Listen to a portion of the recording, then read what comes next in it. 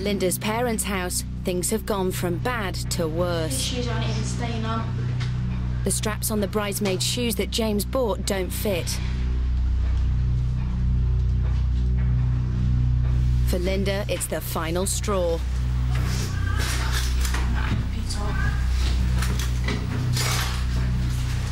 The whole day has been ruined. He's just not organised anything. Can you just turn it off a minute?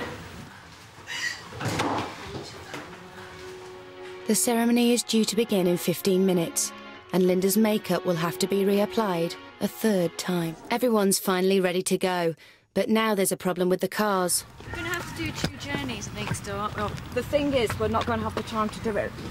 It's the only chance we can get the bridesmaids in the car all together. We can take 3 in one car and 3 in the other, but that means, no, it can't be possible. The daughter and the father go separately. Knowing that Linda's in no mood to be flexible, her mum offers to travel separately. You 2 girls. Well, I'm not starting with that yet. Stay calm. I will be there. I will not miss your day. Right? Don't worry. Don't worry. I want you lot to take the first 2 cars then. No. No. I want you to take the first 2 cars. I will wait. Because the show can't start without me. You need to be there. No. Go. And he can wait. Pete?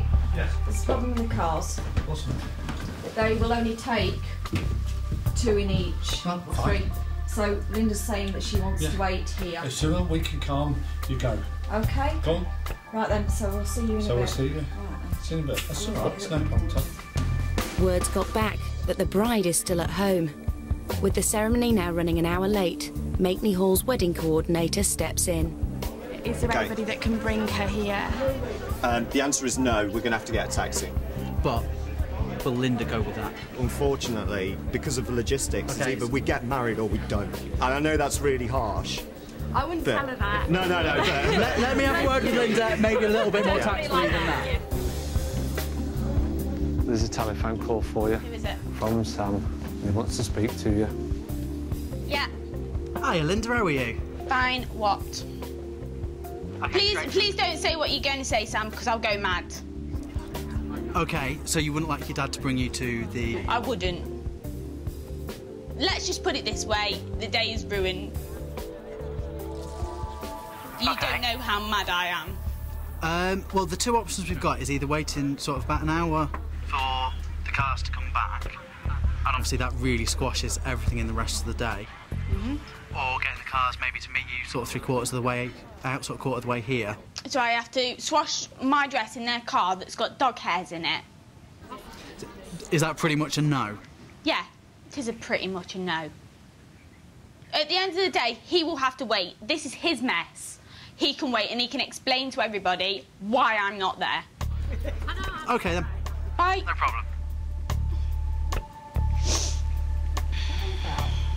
He wants my dad to bring us in their car.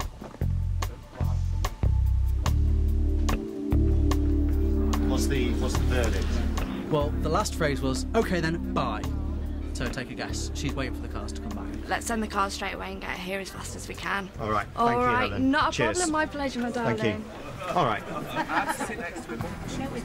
I'm just gonna get out here for a second.